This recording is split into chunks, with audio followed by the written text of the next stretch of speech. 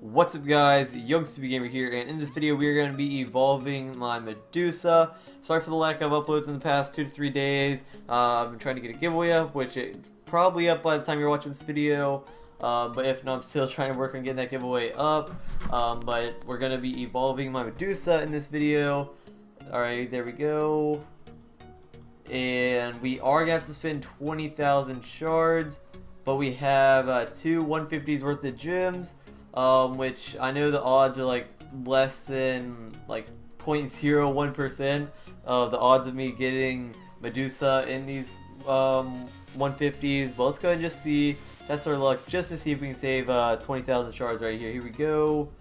Shaman and Assassin. Alright, so I didn't really expect anything. We're still going to be using the 20,000 shards that I got to evolve my Medusa, but we need to go ahead and go into the warehouse, trade fame, buy the evolution rune, and now we need to, where's my Medusa at? In the hero's altar. She's definitely here that I've been like holding off on evolving so long, just because I did not want to spend shards to evolve her. And finally, you know, I still have not rolled dupes. I've had her for so long since she came out. I got her like the first week that she was out, so it's time to just go ahead, bite the bullet, spend the 20,000 shards to evolve her. And if I roll any dupes for her, we'll be able to use those for double evolution. So let's go ahead and evolve. Actually, alright, her stats before, 4,500 damage and 38,000 health. So our goal by the end of the video is to get her back above 38,000 health and to get her back above 4,500 damage. So here we go, evolve. Spending 20,000 shards, which does suck, but I get shards so easily. That's not too bad, and any dupes I roll from here on out can be used for double evolution, which I definitely will not spend shards on for Medusa. Not that she's a bad hero, just that I don't really feel like spending 60,000 shards to double evolve a hero. I wouldn't even spend 60,000 shards to double evolve Skull Knight, so that just shows I really value my shards. I really don't want to spend shards on spend that many shards on evolution. So here we go, evolving, getting one book back because we didn't take her up anywhere past 180. But here we go, gonna go ahead and evolve. There we go, there's the Medusa going from green to that like orangish yellow look. So here we go, let's go ahead and level her back up. Her stats are so low, only 1,800 attack and 28,000 health. So the main problem even before evolution is that her health was just so low, 28,000 health. We definitely gotta get that up.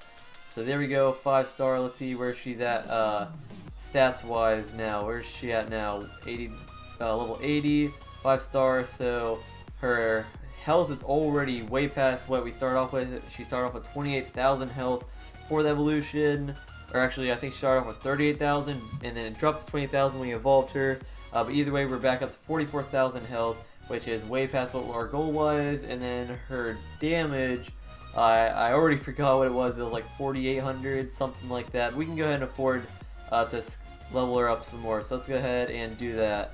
Level limit reach, 100, 6-star. Why is it doing that? Why is it taking me to books every time I back out? I don't think it used to do that. Alright, so 3,700 attack now, 50,000 health. The main thing that we needed to upgrade on her was the health, which we fixed that issue already. So let's go ahead and take her up to 120, 7-star. Yeah, there's no way. I know that using this air before actually took us to her stats. Yeah, it didn't used to do that, so I don't know when they changed that. So 4,300 attack now, 56,000 health. We're just going to keep on going until I'm out of books, which is actually going to be like right here. Yeah, I don't have enough books. Actually, I will if I claim this right here. And we're going to go and leave her at 140 uncapped.